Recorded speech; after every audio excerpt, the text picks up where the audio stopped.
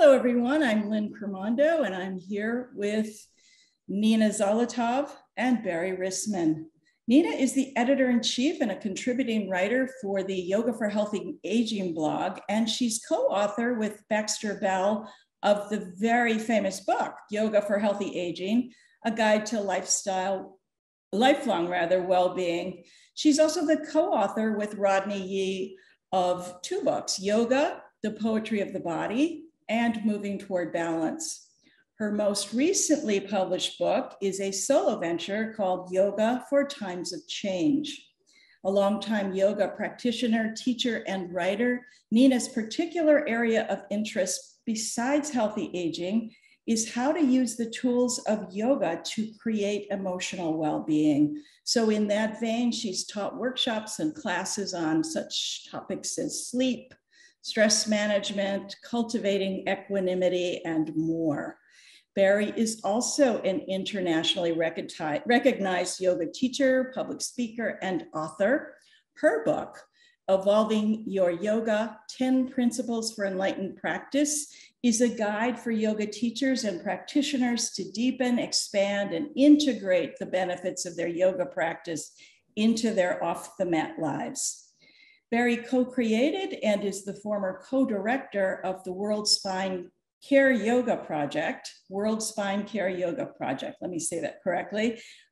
The mission there is to bring the benefits of posture, breathing, and mindfulness into the process of pain management, active self-care, and movement to low mobility populations around the world. So ladies, welcome. So great to have you here together. Now I'm going to go out on a limb here, and I'm going to venture to say that between the two of you, we're looking at more than 50 years of yogic practice and wisdom and teaching. Would I be accurate in saying that? And between the three of us, 75 years, we're just really, really old over here. Generations. But you, like me, were, I'm going to say fortunate enough to come into the yoga place, the place of yoga practice, before it became more known as an alternative to exercise at the gym. So when it was a much more holistic practice, and we were looking at yoga as more than muscles and bones and that sort of thing. So your practice for both of you, I would say, has been cultivating a holistic sense of the work for your students and the people who read your books. Would that be pretty accurate, that you're both looking for the bigger picture besides although we can develop muscles, but really yoga is much more powerful. Is that? I agree with your statement very much, but I think it's worth saying that for me, I did get involved, as people so often do, as a form of exercise. And when I was only taking a couple of times a week for a class, I wasn't really exposed to the other sides of yoga, to the yoga philosophy, and to an understanding about how the various practices influence our emotional body and our emotional health, and and our attitude towards life. So it was only later that I got into that. So I just think there is a natural progression, and I like to help people make that natural progression. However they come in. Right. That's right. Well, yeah, that happened to me too. I had a physical practice, and then I had a big accident. And then I learned yoga for the first time after practicing for years. Barrie, what were you going to say? Yeah, I was going to say that for me, I also, like Nina, came to yoga through the physical practice. And in my case, I actually started yoga at a studio that did present it as a spiritual practice. There were candles, there were incense, there were mantras playing. But it really didn't sink in for me until several years later. Like, I was doing the physical practice, and because I have a naturally flexible body type, I could do all the postures. But what I realized after was that within my internal dialogue, there was this habit of self-criticism and judgment and falling short of expectations I set for myself that really didn't change, even when I started doing the yogic postures. So for me, the shift really came when I started learning some of the principles of yoga philosophy that addressed emotional well-being, that I was really able to practice yoga in a way that affected me on the inside, in the way that we know is the more authentic and longer lasting approach and benefits of the practice. So Nina, you've been really honest in your book with your own personal story of how you went through a difficult period in your life, and you kind of gravitated to some of these deeper practices. Is that something you could share about? Yes. I mean, I will say that in the beginning, when I've been talking about that I had a breakdown for many years now, and at first I was sort of ashamed about it and embarrassed. It was a shock to me to have a breakdown. I didn't think of myself as a person who would have a breakdown. And but then in the years since I started talking about it, because I wanted to share it with people so they would understand what I'd been through and how yoga had helped me so much about that. So now I've been talking about it for years, and I've gotten, more comfortable with that, and I realized the value of that. And basically what happened was I was in a very stressful situation in my life with a lot of stressful things going on. My husband, I was living in a foreign country. My husband wanted to move somewhere else again, and I didn't really want to do that, but I didn't want to break up our family. My father had a stroke. I was caring for a baby. I had all these things going on, and I reached a point of just having terrible insomnia, and just feeling very agitated and worried about things and worried about the future. So it was a kind of anxiety-based condition that disrupted my whole life because of the sleep problems, really. And so, recovering from that, I made it my mission to figure out how I could prevent this from ever happening again, because it was really terrible. Yeah. So that was how, when I started getting involved with yoga and learning how yoga could help me stay calmer and more centered, and actually address some of the symptoms of anxiety that I tend to get, that, I started putting everything together and using yoga to prevent that from happening again, which I was successful at, I'm happy to say.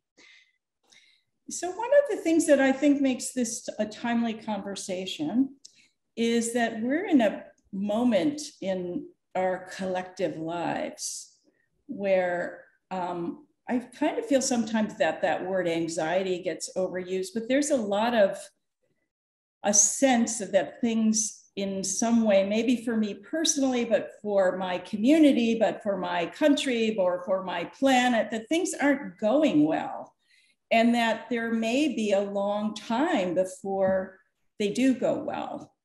And one lesson I think of yoga is that of impermanence, that you pass through things. But the other way that I think yoga can be used is to pass more gracefully, or to pass, to have some tools to go through those times. Barrie, do you want to talk about that a little bit, about how yoga can be used as a kind of a self-management tool? Sure, absolutely. Yeah, I mean, I agree completely with everything that you just said, and I think that those tools that yoga offers us to deal with anxiety and uncertainty and the stress, it's only going to become more important as time goes on, I think. And I think really the major way that the tools of yoga help us in that regard is the way they affect our nervous system. Mhm. The way they allow the chronic stress or the effects of anxiety or grief or worry, whatever, challenge we might be dealing with, that disrupts our nervous system. And that affects our everything about our health and well-being, our immune system, our digestion, et cetera. So I think that, the tools and practices of certain asanas done in particular ways that are restful and restorative for the nervous system, that are calming for the nervous system and therefore for the mind, as well as the breath practices and the meditative practices that do that specifically, because not all of them work that way. So there's specific tools that we need to employ to deal with the challenges of the time. In other words, it's not any kind of yoga that we do that's going to help. In fact, some types of yoga and some practices can make it worse. So I think that that's really the major way that yoga, the tools of yoga work to support us with managing the stress and anxiety that we're living through. I think that's really important what Barrie just said, because, there's this idea among a lot of people and, like doctors or even people who don't know that much about yoga, where they think all yoga is calming and, we'll just do some yoga. But it really isn't true. There's some practices that are actually quite stimulating, like doing a lot of back bends or doing a stimulating pranayama practice, which emphasizes the inhalation instead of the exhalation, or doing really fast flow practice and so on. So, that's one of the purposes of trying to learn more about what kinds of yoga help with anxiety versus what don't, because that's what took me a while to learn too, because at first, I just did yoga. Like I just went to class and did whatever, and I practiced at home, and maybe I would do sun salutations, and that didn't actually help. No. I had to learn, to sleep, did it? Especially if you do them at night. No, if you're agitated, it really doesn't help calm you down. So I had to learn, when I started learning, that was when, the sun broke through the clouds, when I started learning how to do supported inversions and how they work, to actually calm your nervous system and reduce your stress hormones and so on, that, I began to put these pieces together of what kind of practices to do when, to help during emotional difficulties. Yeah. And I would just add to that, Nina, that, one thing I love about your approach, and this, is that you also really emphasize that not everything is going to work for everybody. Exactly. So it's not just that here's a set of tools that are going to help you. It's about how do you help develop this? How do you develop the sensitivity and the awareness, the reflective awareness of how what you're doing affects you, so that you can do more of what works. So I think it's very much about offering a wide set of tools, a toolbox of possible tools that will help, and then encouraging people to get to know themselves, what works for them, and take that into their lives. And even in the toolbox, understanding that the tools themselves are variable.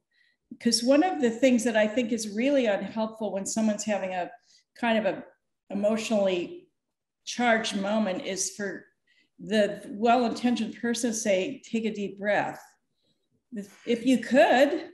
If that person could take a deep breath, wouldn't they? Would they be so emotionally charged? The other one, because I'm so glad you brought this up, that kind of makes me crazy is when people, and always it's well-intentioned, but people are told that they should sit down and go deep and meditate. And that's not where their energy is. Their energy is so as a therapist, I will give people a walking meditation way before I will say, sit down, go deep. But to meet energy with the right kind of energy, what you're talking about really is understanding the moment, understanding the person, understanding the tool, all of that as an application of self-care can be extremely useful or extremely unuseful, is what I think you're saying. Yeah, definitely. It's really not a good idea to be prescriptive and say, do this, because, just thinking about some of the examples you gave, some people who are anxious feel even more anxious when they pay attention to their breath. Because like breathing is such an essential physical act of being alive, that somehow turning their attention to them makes them really anxious. I had a student like that. So in his case, even teaching him calming breath practices wasn't a good idea, or breath awareness wasn't a good idea, because that just made him feel worse. And likewise with meditation, if someone doesn't have a strong meditation practice already, and they're feeling with anxiety, and they're feeling very agitated, like you said, sitting still is really hard. And also being alone with your thoughts can just sort of send you into an upward spiral of more stress and anxiety, So that's why having a huge choice, because some of those things do work for people, right? Yes. Sometimes taking a deep breath does work. Sometimes a calming breath practice does work. Sometimes meditating does calm you down, especially if you're experienced at it and have a regular practice. So that's why having a huge range of choices is really important. And that's one thing that's so amazing about yoga, is there's just a whole breadth of options, whether the supported inverted poses, which will calm your nervous system because you're upside down and they have this physiological effect on you, or some people like restorative yoga. Some people want to do an active practice to tire themselves out from being so hyper, and then they can relax at the end of that. And there's even more possibilities that I haven't mentioned yet, but that's I think, the richness of yoga. The yoga practice provides all these different options, and everyone really does have a lot of choices, and can try a bunch of things and see what works for them and what doesn't. Yeah, I think Barrie mentioned something really important on that vein, which was self-study, which was cultivating the ability to understand what your needs are, or even with help to get a sense of what would be helpful and what would be not helpful in a given situation. Yeah, like noticing how things affect you. Like one of the techniques Nina didn't mention that really helps me when I'm feeling anxious is like stretching my hips and doing standing poses. Like that just really works for me. There's a few poses. I don't think that would occur to anybody that would be helpful. Yeah, and there's just a connection I made after all these years that, if I stretch my outer hip in this particular way, it just helps me so much to feel calmer in the moment. When I can do it. The other thing I'd like you to just talk about a little bit is for me personally, as a yoga therapist, what I try to do with my clients is literally get them out of their head, like have them focus on the bottom, so they get them as far away from their head as possible. Because a lot of what's going on with situations, I hate to use the word anxiety because I feel like that's a specific term, and what a lot of people have is an agitated mind, or they have a restlessness, or they're not feeling, maybe all of that is anxiety, but what's going on a lot is mind churn, like persistent thinking about what's going to happen, or how can I control that, and I think that putting other words, even using, which is really an underused I think practice in yoga of different words, of just replacing those churny words with a mindfully, loving kindness words, or chanty words, or, can you just talk a little bit about the way that you can kind of tweak what's going on in a person's mind, not you, but how I, as a practitioner, might be able to do that? Yeah, I can. But first of all, I'd like to address your issue of saying that you think the word anxiety is overused. I don't really think it is. I think if anyone says they feel anxious, we should, accept that. And just there's a huge spectrum of what anxiety is. That's what I mean. That's what it's a little bit ambiguous what it means, because there's so many situations that you could apply it to. I'm not saying it's overused. I'm saying there are so many situations. Yeah. So there's a kind of mild anxiety, that people might be having that's not actually disrupting their lives. They're just worrying about the future constantly or too much, and that's bothering them. Or maybe their sleep's a little disruptive or something, or maybe their digestion's a little off because they're feeling kind of stressed out. And then, there's an extreme, which, is what happened to me when I actually had a breakdown, because, I just became, it reached a point where I couldn't really function normally in my life. So I just like to point that out, that there's this spectrum, but, and I think when you reach the end of the spectrum, the breakdown, and then you really should get some professional help. Well, that's what I wasn't meaning to denigrate the term. I was just meaning to say it's become very broad, especially since the pandemic and other things that are going on. Haven't a lot more people come into either a chronic or a low grade level of being worried a lot. And I think it is helpful in some ways to get more specific about what you're feeling, because I do, it's like, I'll say for myself, oh, I'm feeling anxious, but what is it really? It's like Nina gave some example. Am I worried? Am I scared? Is it this particular situation? So I do think it can be helpful in that regard to, just for the sake of clarity, get more clear on what you're actually feeling, because I agree that it can be a little bit vague. And we just tend to say, oh, I'm feeling anxious. And then going a little bit deeper into what that feeling actually is and how it's manifesting for us, I think can give us insight. And also maybe help to choose which tools are going to be helpful. Yes. Because you're getting a better understanding. Nina, could you talk though a little bit about, because you brought it up, and I think it's really important, sometimes we think this is just the way it is, but actually we need to go get some mental health support. We need to, it isn't necessarily the way it is. We are really past the point of being able to just deal with it on our own. Is there a role for yoga to play in us helping to determine, what I really need some outside help right now? Can you talk a little bit about that? I don't really have a specific answer to that, except for, as Barrie said, being more self-reflective and kind of taking some time to explore how you're really feeling, and explore what physical symptoms you're having, because I think those are important. If you reach a point like where you can't eat anymore, can't sleep anymore night after night after night, and so on, those in particular, those kinds of symptoms are, or you're having panic attacks.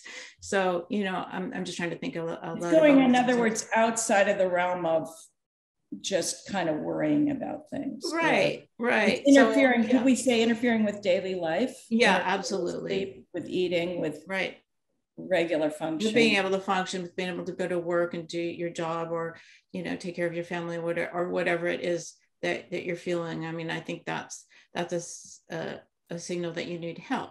Now, saying that, you can still use yoga as a supplement, as an adjunct, therapy or medication or anything like that. Can be really effective. So they work really well together, and I just want people to understand that if they do need medication or therapy or something else besides yoga, there's no shame in that, and they should be grateful for both, whatever, modern medicine, therapy, yoga, all of it, because all those things can work together. Yeah. The yoga can give you, what's really important about the yoga is that you're helping yourself. So that's what's different about seeking outside help, medication, therapy. That's getting outside help, and it's really empowering to help yourself by practicing yoga for anxiety. And then when you're through your episode, you can keep on practicing to prevent future episodes. And that's hugely powerful. Obviously, that changes your life, because not having these disruptive episodes again, is amazing. So that's how they work hand in hand. So you two are co-teaching a class for us, which we're kind of excited about because, again, I think the timing is perfect for this. I don't know if that was the plan, but there is a lot of need for some understanding of how to cope in some of these tools. So you're going to be teaching a course called Finding Your Center of Calm, Essential Yoga Self-Care Tools for Anxiety. Can you tell us, will you be helping us to understand some of these self-reflection tools, some of the poses that you were talking about, some of the practices, just what's in the course? Well, general enough. I can start out, Nina, and then you can, you can comment. The course, the whole first part of the course is about tools to understanding what anxiety is and tools to manage anxiety in the moment. Mm-hmm. And then it's about how to manage chronic stress, because chronic stress is what is a major cause of anxiety. So there's the short term, in the moment approach, and then there's the longer term practices that you can do. And we explain how those work. And then do you want to talk about the second part? Oh, sure. And then the second half is about preventing anxiety from reoccurring. So I just mentioned that when I was just talking about that as being a really powerful side of things. So in that section, we talk about keeping your stress levels low on a regular basis, lowering your baseline stress level, because what happens is if your baseline stress level is high all the time because you're in a mild state of chronic stress, I said it's like pouring tea into a cup that already has tea in it. It just overflows. You go over the edge, you go into anxiety. But if you keep your baseline stress levels lower, then if a stressful thing happens to you, you can, handle it much more effectively because you've got, room in your system for handling a little more stress, and there's room in your teacup for a little more stress. The word that came to my mind when you were saying that is you were a little more resilient. It's not that we can't control what's going on. This has become extremely clear. We can't control what's going on, but we can come back from those stressors faster if we practice when we're not under stress. I guess that would be right. That's right. Now, one thing I think is really helpful that you've done is you're doing two practices, not just one. Is that right? So two different practices for different occasions. Barrie, what are the? Yeah, so the first one is an active grounding practice, and that incorporates some of the tools that we talk about how to manage anxiety when it comes up in the moment. So as you spoke about earlier in the conversation, it's very much about getting you out of your head and down into your legs and your feet. Because I actually think that's, there's ways we can work with the churning thoughts that you mentioned. And I think, in asana, one of the most effective ways is by doing standing poses and poses that work the legs and ground the feet and focusing on the foundation of the feet, just kind of taking the mind into the lower body in that way. So the first practice is an active grounding practice, and we use the wall for even more stability in that practice. And then the second practice is a calming practice where we do supported inversions, and we explain how those work and why they're so effective and relaxing for you. Even if your mind, even you don't even have to do anything with your mind per se, you just have to be in the position. So we explain the reasoning for that in the course. And so then that's the second practice. It's a more calming practice. And I think we should say, just in case people don't know this, that a supported inversion is not a headstand. It's correct. Completely supported. Successful supported. Yeah, you're not upside down, hanging from a tree. Yeah, just head below the heart. Unless you want to, right? Unless you want to. But the other thing we're doing in the course that I really love is we're bringing in some of the perspectives of yoga philosophy, some of the principles that people can start to work with, again, to develop that more reflective capacity, to develop a broader perspective on how to deal with anxiety, not just the physical approach, but really bringing in kind of the more, some of the more inward practices as well. Yeah, awesome. Well, that's finding your important. That center addresses the issue you raised earlier about how you let go of thoughts. Besides being in your body in asana, there's a lot of techniques. I call them yogic yoga tools for working with your thoughts. So it's part of yoga philosophy, but I like to kind of separate it out that way. So, you know, teaching people how to actually let go of thoughts that they notice that are not helpful to them. So, you know, first of all, you can evaluate when you're having a feeling of fear or anxiety, like, is that helpful to you? Is there some action you need to take? Because sometimes you do. There's sometimes, you know, you have you need to solve a problem or even take to social activism to solve the problem. But sometimes there's nothing you can do about it and you're just having anxiety and spinning.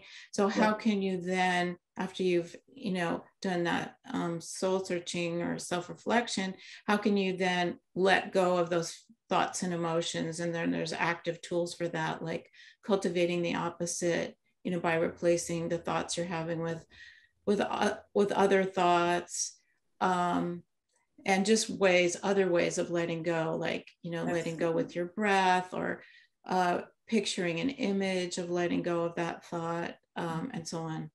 So that's a big part of the second half, because those help you, train you with techniques that you can use to kind of defuse situations and like cut off like the spiral of anxious thoughts that are starting up. Yeah. Awesome. So finding your center of calm, I'm reading off my screen. Essential yoga self-care tools for anxiety, because I want to get it right. It sounds like a wonderful class. Looking forward to tuning in, and thank you both so much for all this information. I think it'll be super helpful for this moment in our lives. So thank you. Thank you, Lynn. Thank you, Lynn. Bye, everybody. Bye.